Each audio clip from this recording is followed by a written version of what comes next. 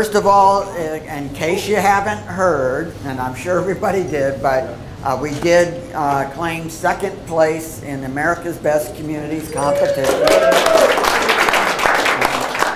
It was a $2 million grand prize. We're thrilled to get it. We don't have the check yet. For those who are wondering, the check actually doesn't go to the city. It goes to a bank account that is managed by the ABC team. So there's 49 on the ABC team. And it will go under the Partnership for Economic Development because the monies had to go to a nonprofit organization. And we will be meeting next week to talk about, one, a celebration for the community, but more importantly, how we will ultimately expend those funds for the projects that the community said they wanted. The three projects, primary projects, are the Downtown Catalyst Project, the Eco-Environmental Center, and number 3 is the Co-Location Center for Entrepreneurs. $2 million doesn't cover any of those individually, but we will, depending on how each one, the timing works, is how we'll probably move the money into that. And right now, one of the things we really want to do is begin putting together the marketing materials for the downtown project, because that is really going to be done between the city and a private developer, a public-private partnership. That's the most effective way. We will take care of the plaza portion, but we don't want to really have anything to do with building a building and renting it out and all the rest of that. That's not really what cities are for. So we'll get a private developer for that. So we're thrilled to have that behind us. Charlie will tell you that we were very nervous. Got everything all said and done, and then when it's time to find out the names, you start to get butterflies. It was funny because we wanted it to be over immediately, but then as you get close, it's like, oh man, maybe they ought to think about it a little bit longer. You never know. But Statesboro, Georgia got third, and we got second, and Huntington, West Virginia got first place. So we were thrilled to see all the teams again. All of them had great plans, really great plans. But unfortunately, there could only be 3 winners out of those 8. And so we, as I said, we were happy to get it. I actually got Vince Gill's autograph on the winning card. That was worth at least $1 million. So and of course they did the usual joke, and the winner is La La Land, So. But it's now done, and now the real work begins. I also want to congratulate 4 individuals that went on the honor flight back to Washington, D.C., Korean War veterans. They were Bill Sullivan, Russ Muscari, Gene Burns, and Charlie Marquez went back, and they also had escorts along with them to go back to Washington, D.C. They call it an honor flight because it is quite an honor. And so I congratulate those 4 individuals and thank them very much for their service. We're very, very proud of them. The other things going on, and then we're going to open it up for whatever questions you might have. The hotel down at the English Village is moving along quickly. It's in plan review right now. You're going to see a lot of construction going along right along the channel. That's where they're doing all the new landscaping, pavers, etc. I'm getting a lot of comments from visitors that, I can't believe you let it go into such disrepair, and there's debris everywhere, and I have to send them back an email that says, no, that's called redevelopment. It's not disrepair. We can't do that all in one night at between midnight and 2 a.m. This is going to take weeks. because they're putting in trees and lighting and pavers and new chain and bollards along the channel. It's going to look absolutely beautiful. So they're excited about getting that hotel started. Cypress is moving along. We're beginning the plans again for Sarah Park. So everything is going as planned. We had a budget work session yesterday. I am pleased to say on one of the things on the budget, because I've had many requests for it over the years, and I'm going to go ahead and announce it. Maybe I'll put pressure to make sure it happens.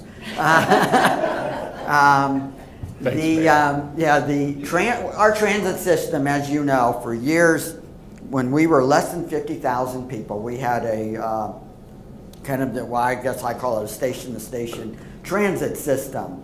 Well, the moment we went over 50,000 people, we lost the majority of our federal funding, which made that impossible. We tried, it was going to be $1 million a year to serve about 300 regular riders. It made no sense whatsoever. So we went to what's called Havasu Mobility. It's a service curb to curb, 8 to 2, Monday through Thursday. And the ridership is now slowly building on that. People are realizing it's there and available.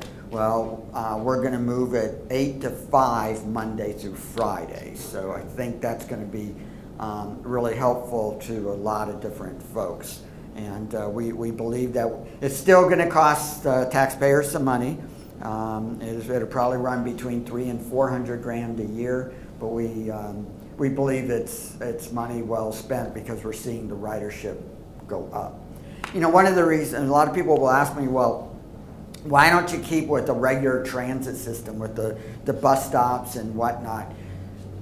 The reason we don't here is just it's not effective. You talk to people, and I wanted to ride the bus, and one of the things that I noticed was it took me, 10 minutes or whatever it is to get to the bus station. Then I waited another 20, 25 minutes, got on, got to where I ultimately got, and I could get in my car and get there in 8 minutes. And that's why we don't have regular ridership, other than those who have no other way to get around. And so having curb to curb is even easier for them, because now they're not walking in 110-degree heat or waiting at the bus stop and whatnot. So, we're not like a normal city where, you've got bus stops every corner and the traffic's so bad everywhere else that it's easier to get on the bus. We don't have those dynamics, so it wasn't working. And we tried all kinds of different things, and none of them really improved the ridership. So we're hopeful that this will do it, and that people will enjoy it, because we all get that, doctors also work on Fridays, and people need to get where they need to go. We're also exploring, and I won't say that we're going to have it, a route that would go maybe 1 day a week out to the mall, something like that. Oh, so, I was afraid you were going to announce commercial air service and an Olive Garden and a Trader Joe's. Yeah. That'd be at the next June meeting. No, we're not getting any of those. By the way. Don't let that leave this room. Settle for an Applebee's. Yeah. So, and in terms of the rest of the budget, while it's a large budget, it's pretty much determined by the Havasu Vision 2020 revitalization plan. We're going to stay consistent because that plan was built by the community. We're staying consistent, and when it comes to actually spending money on construction projects and whatnot, other than the normal things you got to do, streets and water and wastewater. Those we obviously need to continue to replace and refurbish. One of the questions I asked yesterday was about our wastewater, our sewer rates. You may recall that we refinanced it about almost 3 years now. And with the whole idea is to make it more equitable for everybody. because it was, the debt was front-loaded, and that meant the people living here today were going to pay the vast majority of the sewer construction bills, and we didn't think that was fair at all. So we went to the, we couldn't get much help from the state agency that's supposed to help us, and so we went to the public markets and we refinanced it, all of our debt over a 30-year period, well, except for one piece of debt is 20-year. But, and what it said was that we wouldn't have to raise rates until like the year 2022, 2023. And so yesterday I asked, are we on track for that based on all the projections we made? And the answer is yes. So not too many places in the United States can say their sewer utility rate won't go up for at least 10 years. In fact, the last time we raised a rate was 2010. So that'd be something like 12 to 13 years. So that refinancing worked. We took advantage of the low rates, and we're now paying off that debt, and everybody is sharing equally, including any new residents that come in. They get to share in that as well, as opposed to they get the free ride and we get to pay for it all. So that was good news there. And other than that, the budget was pretty cut and dry, and so we should be wrapping that up over the next month or two. Or actually next month. One of the things, before I forget, because Jerry will remind me later too as well, our next coffee with the mayor and city manager is June 2nd, and it will be at, it's called Sam's Place. It used to be Uncle Kenny's, so it will be there. We're gonna, it's new. We're gonna give it a shot, and so we're looking forward to doing that. Is it the one by Golden Corral? It is by Golden Corral. Yeah, that's it. They've got the new outdoor section. Maybe we told it out there. On June 2nd, probably not. Not this time in the morning. Yeah, no, it's not. Could you give us an update on the Havasu Riviera? Oh, things are going pretty well there. We finished the road piece of it. They're waiting on the 404 permit from the Army Corps of Engineers so that they can start their own construction. I'm told that they have had a tremendous amount of interest in the residential piece as well as the commercial piece. So we're pretty excited about it. We're seeing our commercial submittals for permits. I wonder if the air conditioning is getting really hot. It's getting warm in here. Yeah, it's going. Those permits are going. Well, it says 82. I wonder. Oh, it just can't keep up. So anyway, we're getting a lot of commercial permits. In fact, one of the things we're talked about yesterday was trying to find some temporary help to get through all the permitting and permit reviews, etc. So we're going to explore some things because we're a little behind on all of the construction activity that's taken place. That's about Have that. they started putting any of the infrastructure in, like the sewer down those roads or anything like that? That'll be after July. That'll be in our next fiscal year, which begins July 1. We'll be putting in the wet infrastructure and the buried infrastructure in anticipation of paving the road, putting in the gutters, sidewalks, all that stuff. Jim. What is the website again to get on to see the drone and how the advancements? Desert Land Group, or HavasuRiviera.com. I'm not sure. The private developers have their own website. I believe it's HavasuRiviera.com. And Desert Land Group is kind of their engineering design group that's working with them, the Comic Enterprises. They're the ones that are doing the drone work and all of that. So Desert Land Group, they have a website as well that probably has all that footage. Okay, so let's talk trash for a little bit. Charlie brought this in. This is the 96-gallon can. But before we get into a lot of questions, let me kind of just give you some background of why we're doing what we're doing and why it's probably not going to make a whole lot of difference to you. Our landfill is getting toward the end of its natural life, so to speak, and we're trying to extend the life of our landfill because at this point we don't even know if we can get a replacement. That's something we have a consultant that's helping us right now determine whether or not we even have another alternative once this thing is filled. If there are no other alternatives, we'll be like many other communities where they literally have to ship our trash out of town somewhere. And that gets very, very expensive. So what we're trying to do is extend the life of the landfill as long as we can. And one of the ways you can do it is through the new system that we're proposing, because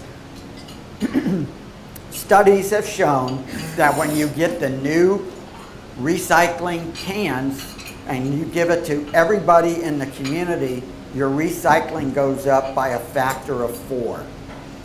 So that's huge. And because a lot of people in town have never asked for those little blue bins, etc. So what will happen is that everybody in the community will have these delivered to them. 2 of them. 2 of them. There'll be this one for regular trash and then a recycling bin. Now, one of the things that we've also asked Republic to do is that if for some reason, after trying these out, somebody feels that they cannot deal with the larger can, although it will not weigh any more than a 35-gallon can, because you move the contents from the 35-gallon can into this one, it doesn't weigh anymore. It doesn't suddenly become heavier. This one's actually easier to maneuver than the ones you can buy. But if somebody feels that they cannot handle it, they have purchased 1,000 65-gallon cans. That would be an alternative. But what we're telling everybody is that this is a semi-automatic system, which means that if you're used to just taking 2 large bags of trash and putting them on the curb, you can still do that.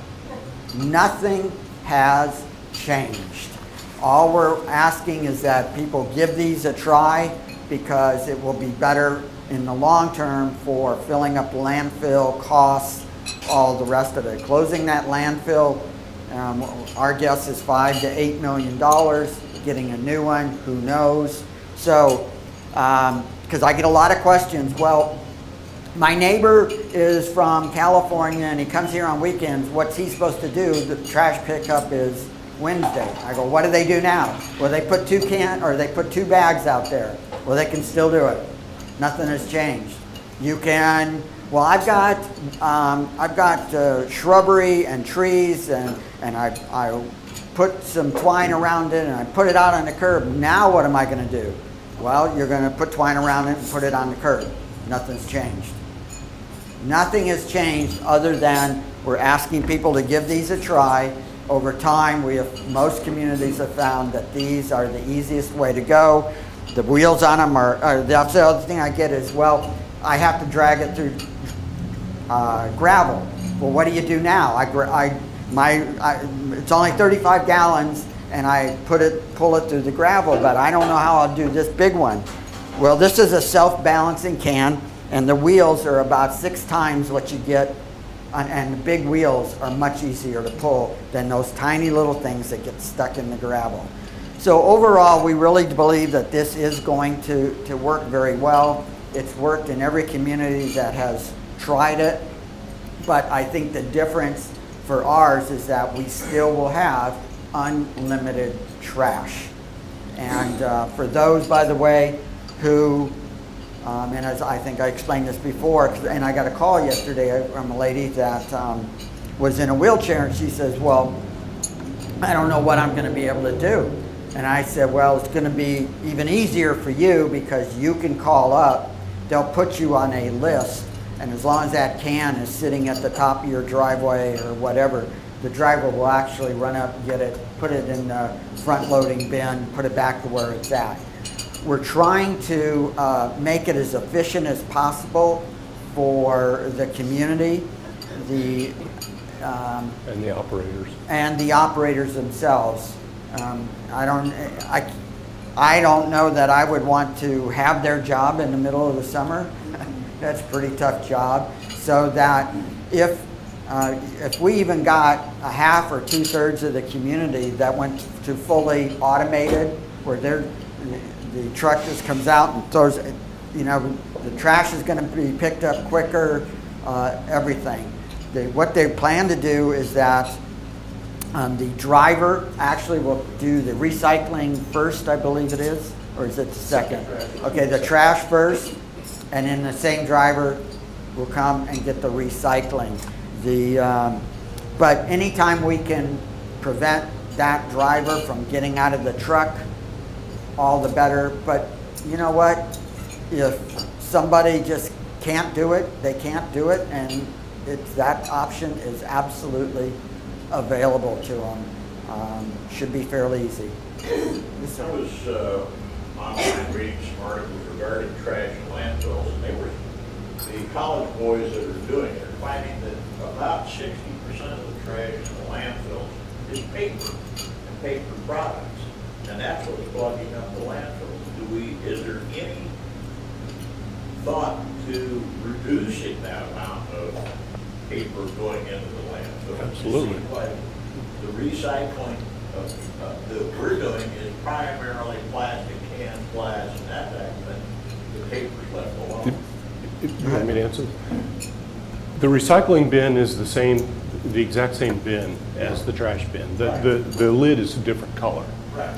But it's the same bin. So instead of the little 15-gallon or 10-gallon, whatever it is, the trays, the bins that we have now, on the recycling bins that you're going to get, you can put your cardboard in there, your paper, your junk mail, your recycling. In fact, in my opinion, if in doubt, put it in the recycling bin, because what happens is it's what they call single stream recycling. So now they do the sorting out there at the curb, which obviously is not a very efficient process. So single stream, it all goes into a baler. They take the recycling, they just dump it into the truck, the same truck that they already took the trash to the landfill. They bring the same truck back, run the same route to pick up the recycling. So that truck now is full of recyclables, ostensibly. So that truck now goes to the facility where that truck empties into a baler.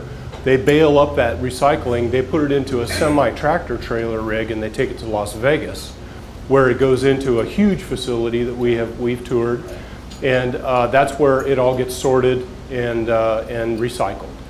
So, like I said, if in doubt, put it in the recycling bin, because it's going to end up going to Vegas anyway. And even if there's some trash in there, we'll let them dispose of it in Las Vegas. Either way, it doesn't go into our landfill here. Chuck. Yeah, in Los Angeles, there's places there that don't have landfills, and they have stations where the trash trucks go to, and then they have to unload there, and it goes into a semi, and then it's hauled all the way out to Riverside or Inland Empire. And that you don't want that. You talk about a cost of trash. That's what we're trying to avoid. Yeah, that's why we're doing this, is so that we can avoid that, or at least push that down the road as far as we possibly can. Yeah, exactly. And some people have asked us about cost. We were initially thinking about having Republic Services bill separately for the trash. And one of the reasons was, and we've talked about this before, about the expenditure limitation that the city is under because of the state law passed back in 1980. Well, the more we looked at it, the more difficult we felt that was. So we've asked our finance person to reconsider that and actually keep the billing here, and we'll deal with the expenditure limitation in another matter. So what does that mean to your billing? We're expecting the cost will go up 40 cents. That's it, 40 cents a month. I've talked to several people about this. They've all complained.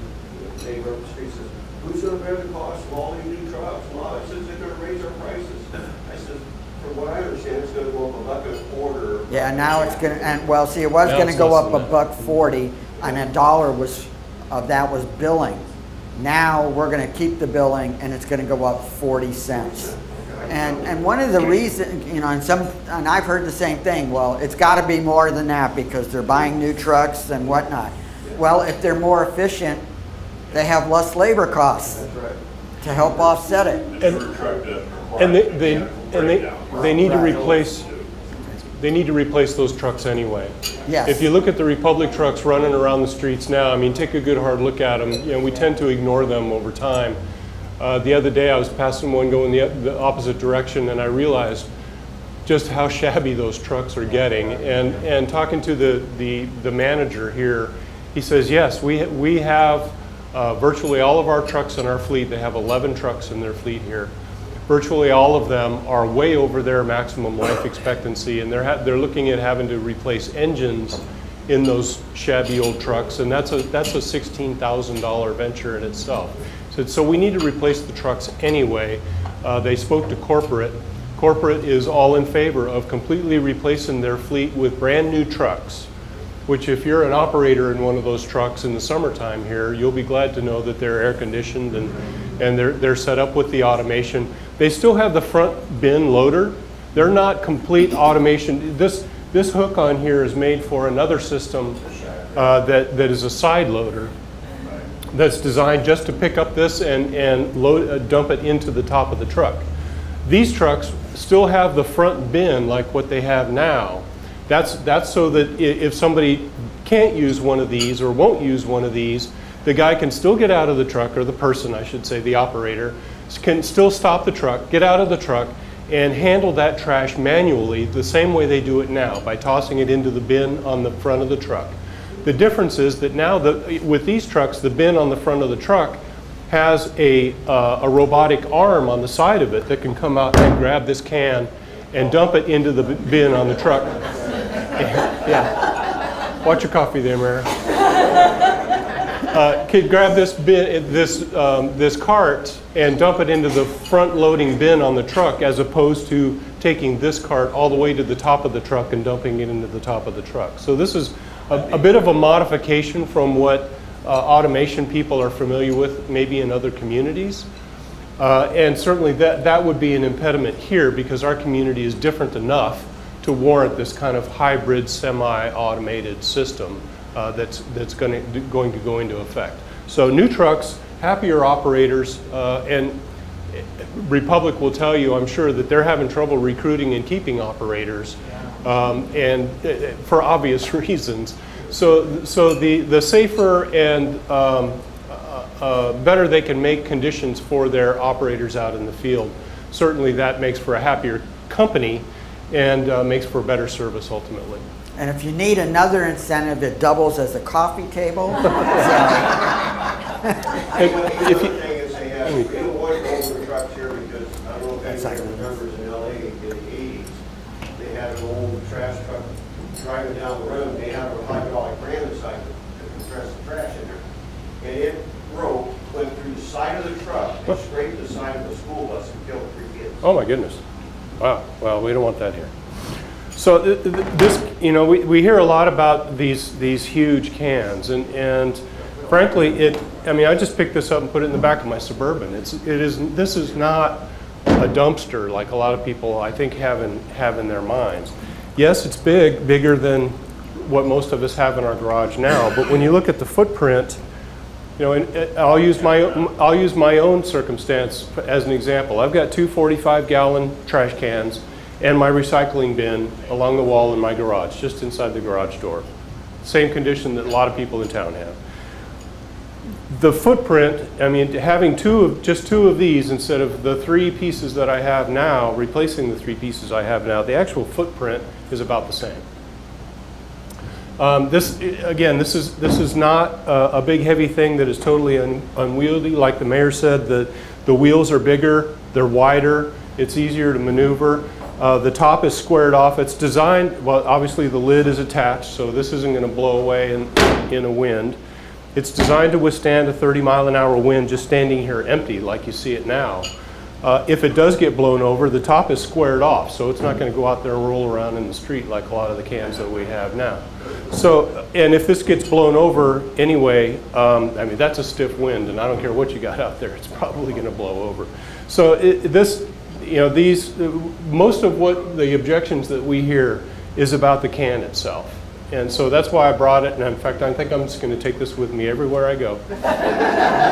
and so everybody can just see it and feel it and not be afraid of it. I think the other thing too is with this system, it's people put their trash cans out without lids because they don't want their lids blowing off. Well, the coyotes get in. Right. Throw trash all over the place. Right. I think these are going to be more coyote proof, I believe. Yeah. Absolutely. Go ahead. You won't allow me to shoot coyotes and sit on them. How about pigeons? If they should be with untimely end, but not by gunfire. Not by gunfire? Not by gunfire. I get 40 or so freeloaders.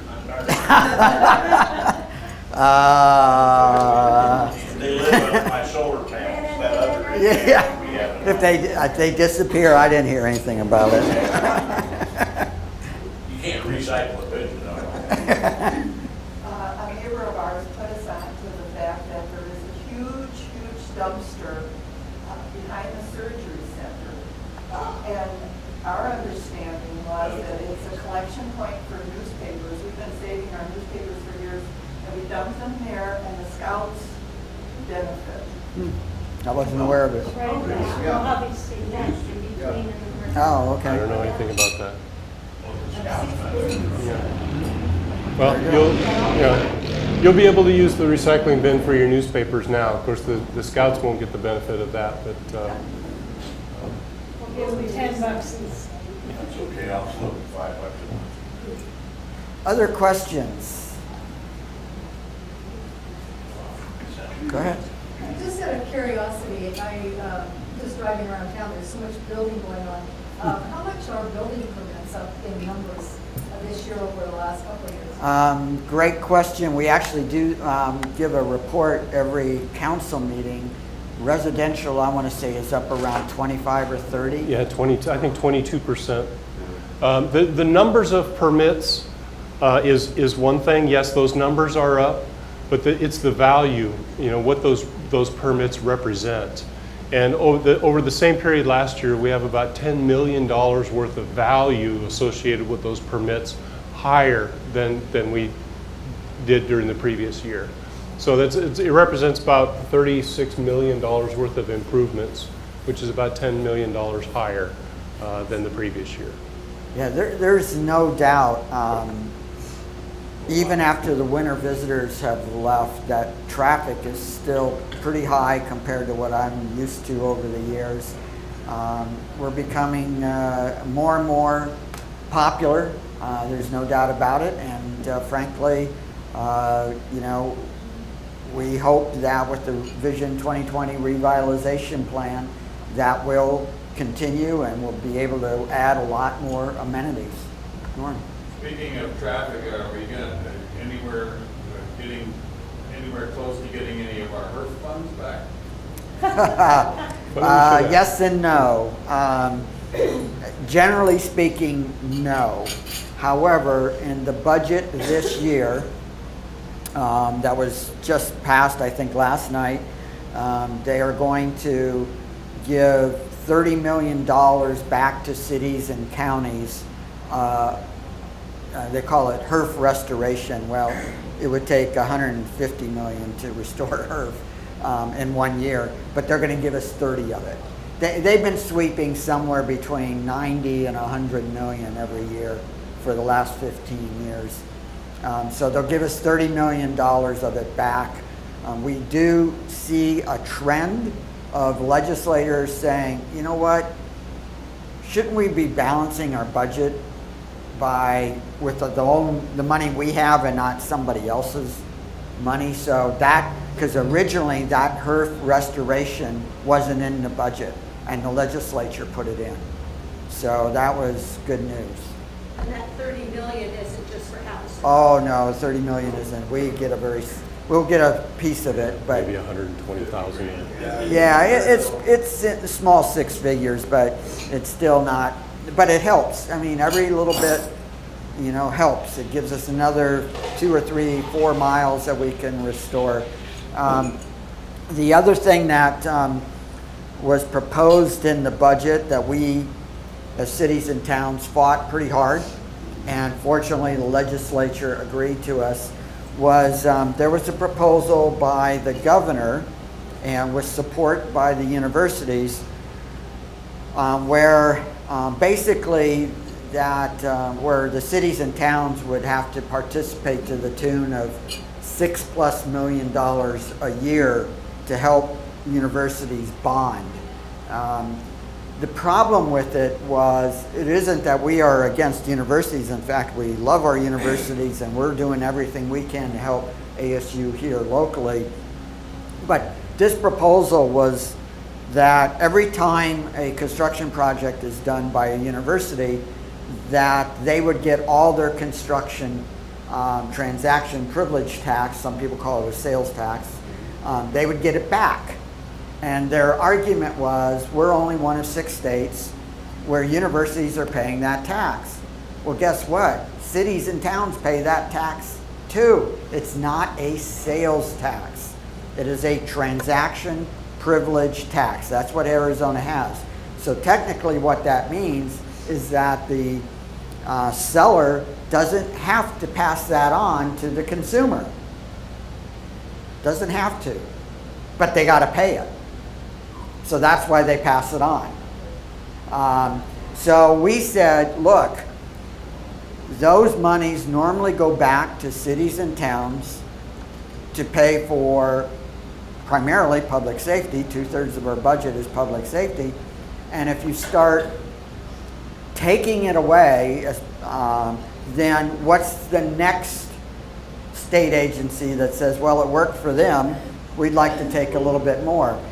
We reminded them that you've got to quit having these programs and where you aren't willing to pay for them, that you go and find somebody else to pay for them. And typically cities, towns, and counties are who they look to pay for it. Believe it or not, a couple of years ago, and you probably don't know this, there's a state agency called the Arizona Department of Revenue. That's always been a state agency, and they are responsible for paying for it. Well, now you're paying for it. We have to kick in so much money every year to help pay for that state agency. A few years ago, they tried to do that with the Department of Water Resources. And you probably saw for about a year or so, you had an additional $2 charge on your water bill. We don't even use the Department of Water Resources, but we had to pay for it. So we're now seeing the legislature starting to say, you know what, we've got a $9.8 billion budget. You'd think we could balance it. And so they are going to do something for the universities. They're not sure what, but it looks like it will be an appropriation out of that $9.8 billion. That's the way it really should work. Because our concern is that $6 million, that wasn't just 1 year. That was forever.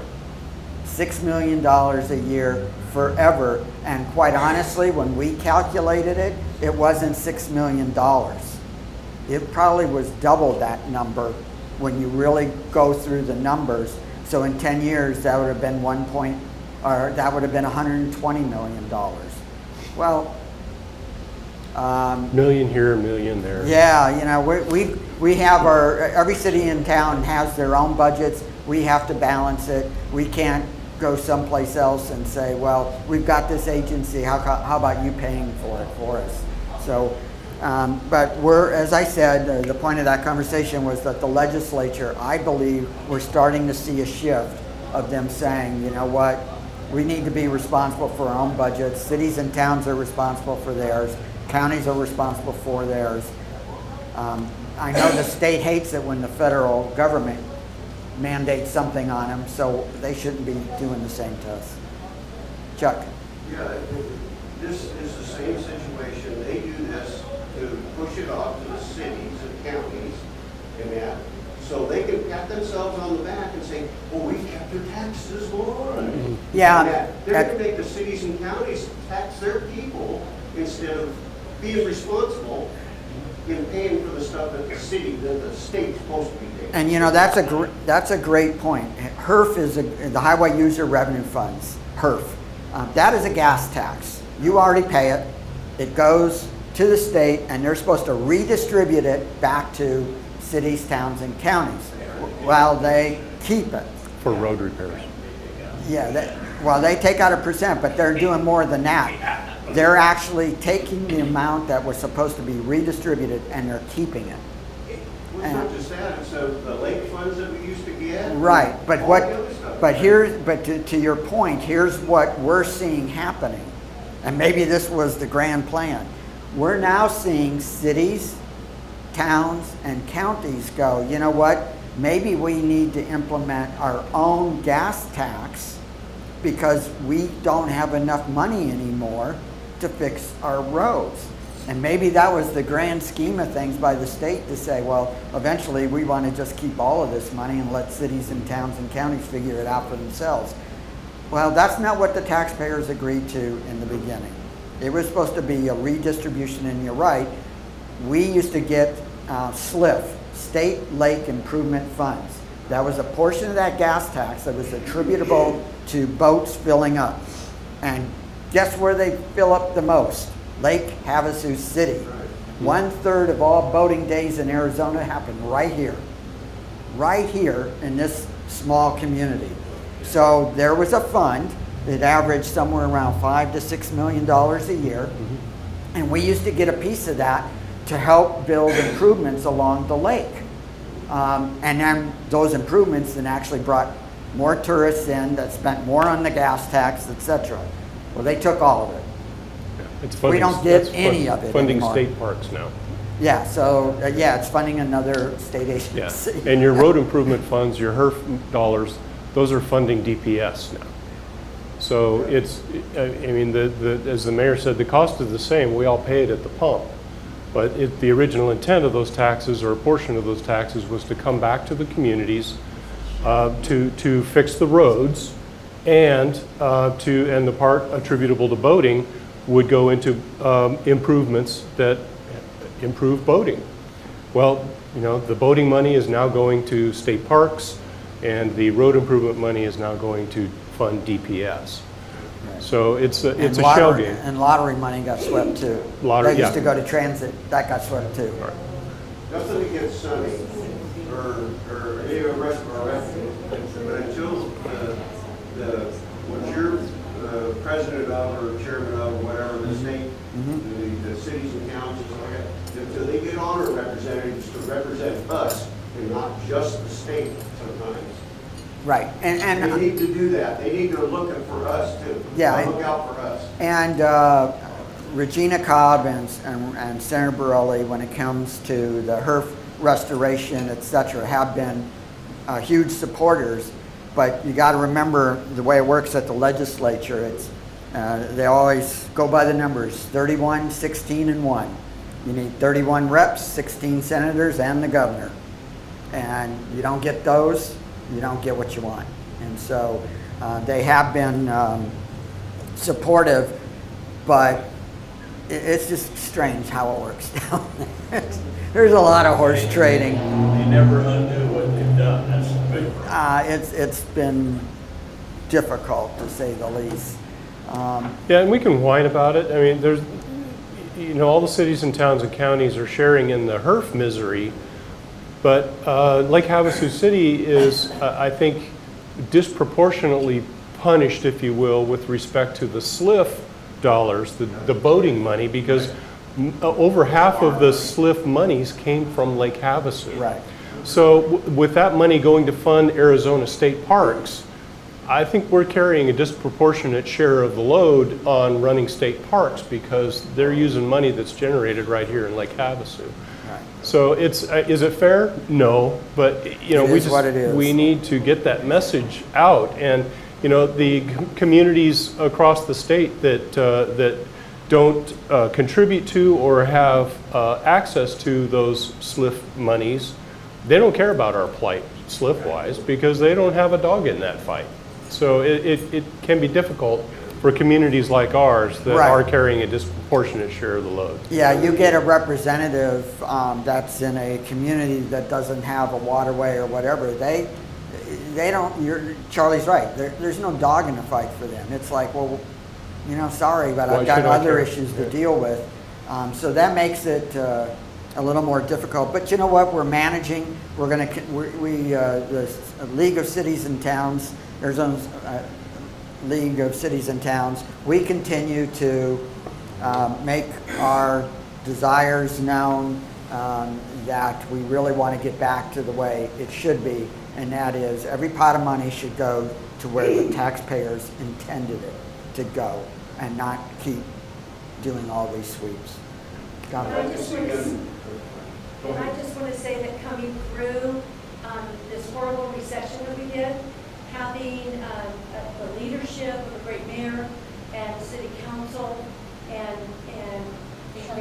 Charlie, our city manager, with his staff, you know, our city's in great shape yes. compared to how so many other cities are bailing their way out. So we're very, very fortunate to have these individuals that have really taken good care of our cities. Well, I think what we've, well, thanks. Well, again, what we've tried to do is just be smart. Be smart about the way we spend the money. And we knew that, and we've had this conversation before, we knew that when the recession started, it wasn't going to be a 1 or a 2 year problem. And so we immediately took action because it was pretty clear it was going to be a long-term recession. And we've made the adjustments. In fact, it's interesting. We were looking at head counts of the city yesterday as part of the budget. And our head count before the Great Recession was in the mid 500s. And today it's still around 440. And we don't see any reason to have it go back up because of the reorganization Charlie did to make the departments more efficient. And so we were able to build reserves during the Great Recession. And now that... Now we can't spend them. And now now because of the expenditure limitation, we can't spend the money.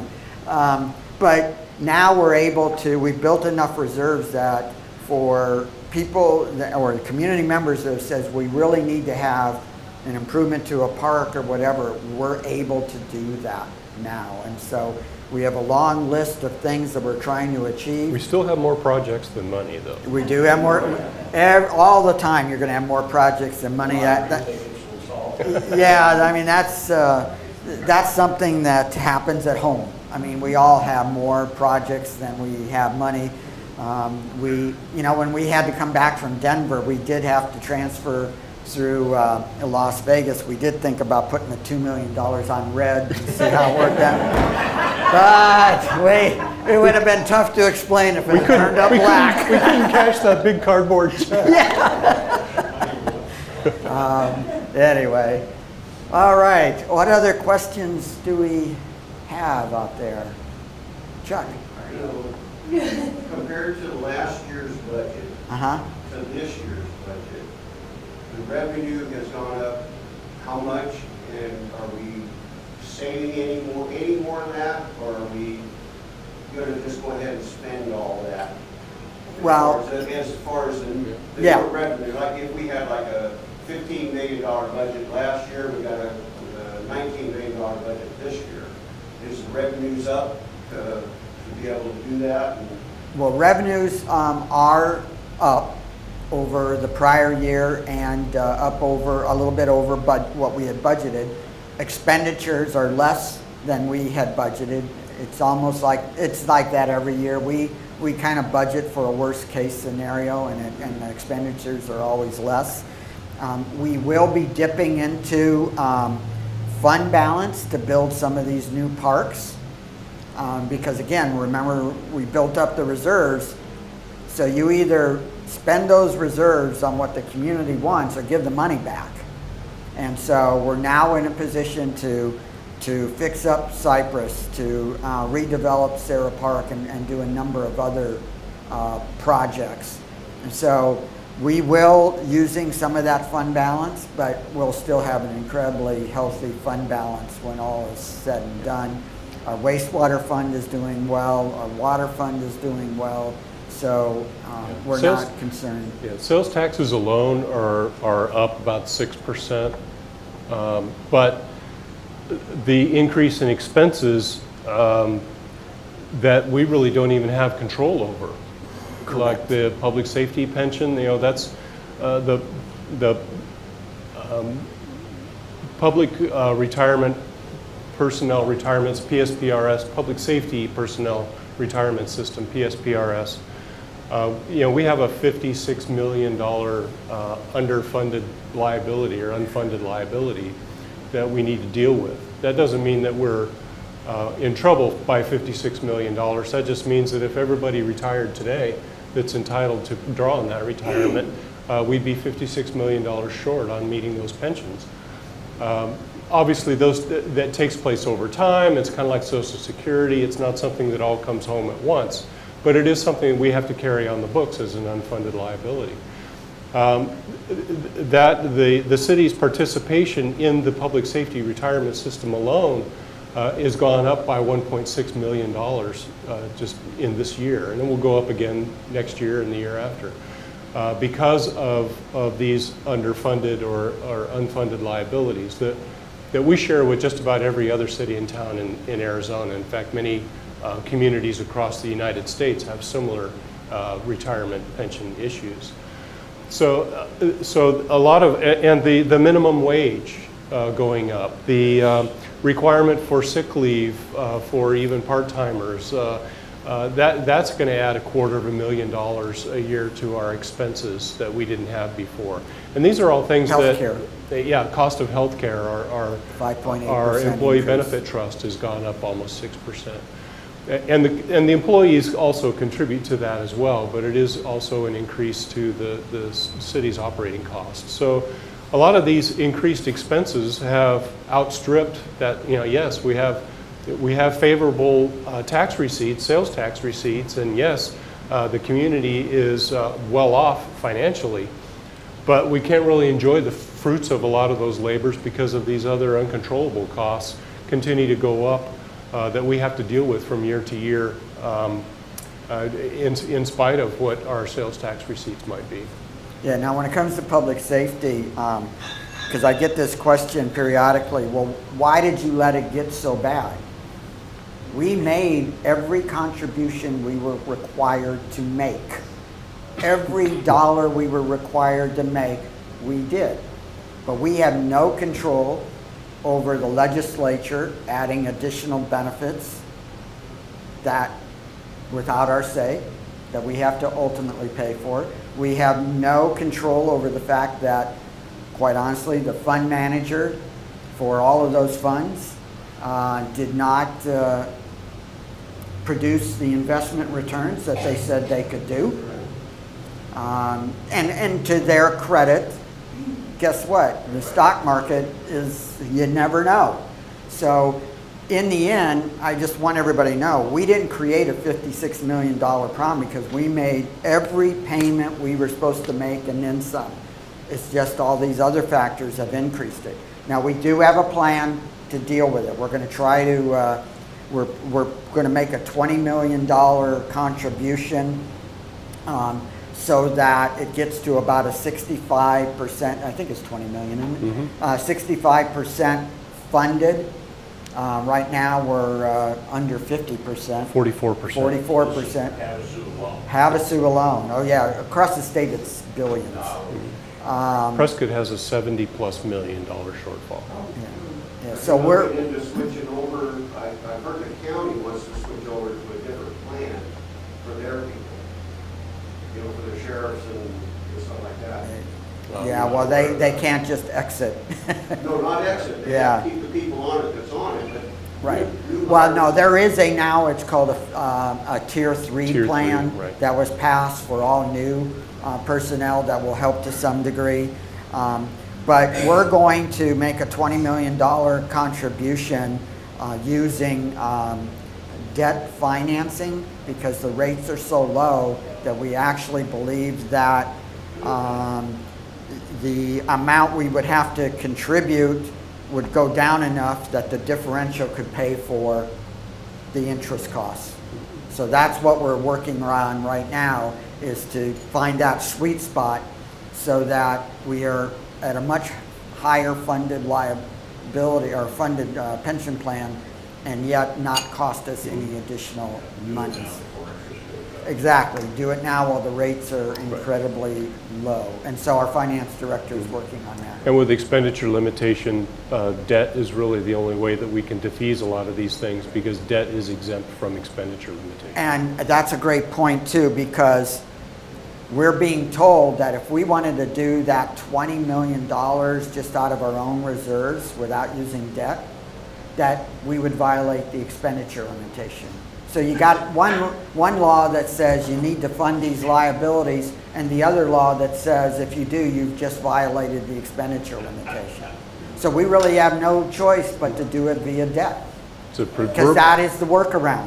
Proverbial rock and hard place. Yeah, it's yeah, I don't know somehow. We'll get it taken care of. We'll do it. But we will, yeah, we're not, you know what, if we could solve the sewer debt issue, we can easily solve this because that was much, much more complicated with probably about 20 different moving parts. We've slayed bigger dragons than this. That's right, so. David. Great. We just got the new water slide for the kids. How do they like it? They love it. Oh, wow. Have you gone down yet? I'm not going to say. So how'd you like it? It's wonderful. And it held up. That's great. Yeah, we do have a new water slide. We went to the grand opening. David went as well, and boy, the kids just absolutely love it. It's so much better because it's not dark in the tube. It's brighter. It's much brighter, and the kids are loving it. And we're doing a number of other improvements to the aquatic center. That aquatic center is close to 25 years old, maybe. Yeah, and so we're spending how much? Well, $500,000. We took some of that out of the budget, Mayor. So we won't talk about that. But yeah, the water slide is great. In fact, I'm hearing from the people that work at the aquatic center that there's actually people coming in off the highway to investigate the aquatic center that have never been there before because through the translucent tubes outside, they saw people sliding and were interested enough to find out more about it. Taken out the water slides throughout the country because of that guy in Fullerton that was 360 or 70 pounds that went through the wall of the tube and killed himself by cutting himself open. Nice. No. Well, hopefully that will never happen here. It caused McDonald's to pull all of theirs out of their facilities, their slides and all of that, pulled down their playgrounds. Wow. You know, well, our water slide is very popular, and now it's nice and new and bright. Good. It's got those translucent sections in it, so the sunlight can come in. It's very bright, and they can turn it up pretty high now. So it's a pretty exciting ride compared to what it used to be. So. Other questions? I don't know what time it is, but we're doing good. Chuck? Are they going to do anything about the ozone and stuff like that in there? Because we were talking to our insurance agent, and her daughter, every time she goes in there, she has a problem 2 or 3 days later with sore throat, ear infection, stuff like that. And I don't know if it's Are we just talking about the ozone or aquatics? what, but it's, At the aquatic center? at the aquatic center, yeah. You know, it can be the ozone because our ozone system has been down for months. Can't answer that. I mean, I'll ask. We have certified technicians that monitor the chemistry in there. It should be right in balance. I mean, that's something that we're very careful about. So yeah, we're trying to deal with the high humidity in there. And one of the improvements that is still in the budget at the aquatic center is to look at the air handling system that's in there and kind of bring down the humidity and take care of some of that environmental condition that's in there. They call that the natatorium. I don't know if you're familiar with that term, but since we've been dealing with the pool area of the aquatic center, technically that's called the natatorium. So if you hear that term, that's what it is. Jim. Well, our insurance agent, she was telling us that they're new to the area. They're like here about maybe 4 or 5 months. And this is the first time her daughter has ever been, involved in a public swimming pool. And so she said, so she doesn't know if it's, the daughter's body reaction to being exposed to public swimming pools, which she never had when she's 11 years old. So, but she said this is the 3rd time now, after school growing up that they have, that she wants to go, and she's 2 days later, she comes down with all these illness and, and diarrhea and everything. Well, that's troubling, but, we have hundreds of thousands of people using the facility, and this is the first time I've ever had a report like that. So, yeah. But we'll check and make sure that. You'll probably build up that immunity to what it is over a period of time. I remember, do they still have that the little wading pool and stuff? I remember that was kind of shut down for a while, for small kids and stuff off to the other side. Yeah, it's still.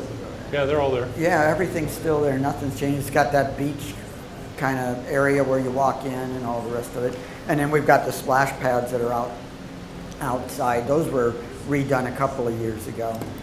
So, in fact, they've added on the beach, the walk-in beach part of the main pool.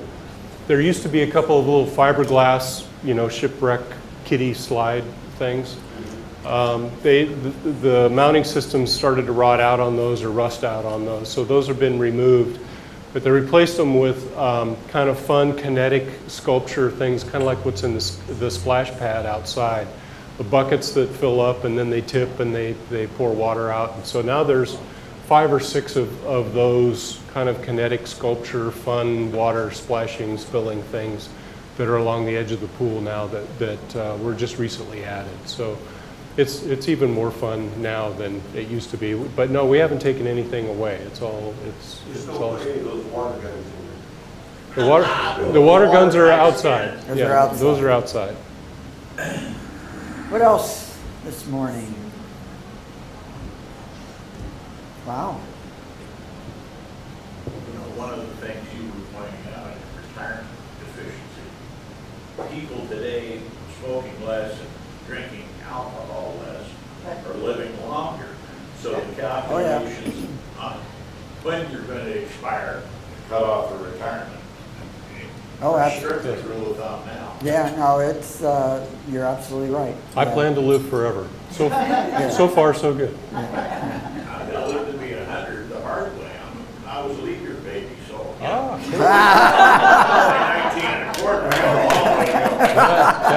That will be an accomplishment. Can you explain also what's going on there at Foothill Estates, all of the new building that's going to go there, and over there where the Camels with 82, 80-acre parcels that I know one of them was annexed in, and I wasn't sure if the other one, if they both got anything annexed. going out there yet. I haven't seen any construction there yet. Is there anything in permits? Chuck, that's a good question. Now, phase 2 of the foothills is being processed now, so that you've already seen construction, roadway construction. But as far as the 2 parcels that were annexed, honestly, I don't know what the status of those is. I have not been informed that we've received any plans in for plan review. In fact, I haven't even seen a subdivision plat yet for those. So those lots may not, officially exist yet. So I don't want to comment any further because, again, I don't have enough or any information about it. Now, were they both, because I know there was one was, I think, Campbell's and one was somebody else. Were they both annexed into the city? Right. Yes. Yes. Mm-hmm. Yeah. By the way, something that I've gotten a few questions on, and I'll try to explain. It was in the paper maybe last week about a new traffic light that's going to be down by what we call the old Walmart. They call it the North Shopping Center. I'd never heard of it referred to as that before. But where the old Walmart and now Staples is at. This traffic light will be just south of Staples. We really, this is a new project by ADOT, and here's why we wanted them to put a additional light. They're going to be putting a middle median on south of Kiowa and north of Kiowa, because most of the accidents along that highway take place right there, people trying to make left turns and crash. And there's serious crashes. So they're going to, in an effort to make it safer, they're going to put a median going down the middle of the highway. But the problem with that is that left one access into that shopping center, and that is if you make a left turn on Kiowa. And so then you'd end up backing traffic up trying to get in. So we said you're going to need another access point. So we really wanted them to put it behind Staples. Unfortunately, there's a huge wash back there, not enough room. It just, the engineering cost would have been astronomical. So it wasn't going to work. So then they're going to put it just south of, or kind of toward the front entrance of Staples. At least it gives us an additional access point for customers wanting to use that mall. So we hope that when they're all said and done, it will be a whole lot safer. It is going to definitely be better than what they had proposed, which was a roundabout. Yeah, I was disappointed. Yeah. The second driveway? What's that? That's going to be the second driveway, the one where Clark Realty is? No, it'll be the one where it'll be further north. Yeah, that driveway. You're going to cut a new driveway. No, that driveway where the Clark Realty is, that access will be closed. And the new intersection will go in basically where the driveway is now in front of Staples. Correct. Yeah, so that, yeah, we hated to see another traffic light because we have so many as it is, but, we've got to keep people safe too. And if we make that left turn lane too long, then you'll start seeing people going through a red light. Yeah. So then it defeats the purpose. So this was, we hope that when it's all said and done, this middle lane or middle median will prevent a tremendous number of additional accidents. We're also going to be doing it, now this is a city project, that is an ADOT project, along Lake Havasu Avenue and McCulloch Boulevard. Again, a lot of left turns, illegal left turns out of there, whether you're coming out of the various stores there. And so we're going to be putting an island there as well. And because that will be a little safe. And then I think, but the difference of ours is we're going to be doing some landscaping along with it to kind of make it prettier along that. That was the other question. When are they going to start that? They're going to redo the whole thing from Swanson to Mesquite. Right. Do you know what the start date is? I'm sorry, I don't. Yeah, I think it's not until next year. It'll be after July, yeah. Sometime after July. I even thought it was almost. But how long after July, yeah. I honestly don't know. I remember we was talking about it in the council meeting, and they was talking about how they're going to shut. They're going to have to do half of the road and stuff like that because it is hard to shut down. It's going to be a logistical Yeah, the only thing I know for sure about that project is we will all be very glad when it's done. Yeah, so, you know, yeah, and I think it is going to be extended for a while. I think what will relieve some of the traffic is when the Havasu Riviera actually opens and the new launch ramp on the south side of town. That will alleviate some of the traffic trying to get across onto the island. So that it will finally be able to disperse some of that boat traffic. So, They say about a year from now? Yeah. yeah, yeah.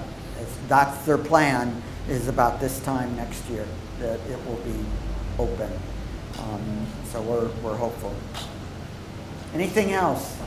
Steve? I'd just like to say how nice it was for the Desert Storm Street Party last night to go nice and smooth. It did go smooth. Yep, and Some nice boats. yeah, Beautiful boat. it was nice not having to worry about anything on the park getting broke or smashed or trampled. Oh. That was real nice. Oh, you didn't read the contract? You have 60 days after it closes to be responsible. I don't know if anybody saw it yesterday. We were down there, but down on London Bridge. Fox Channel 10 for Phoenix was down there for their movie show. Oh, okay, And- cool. and promoted a lot of stuff in our city.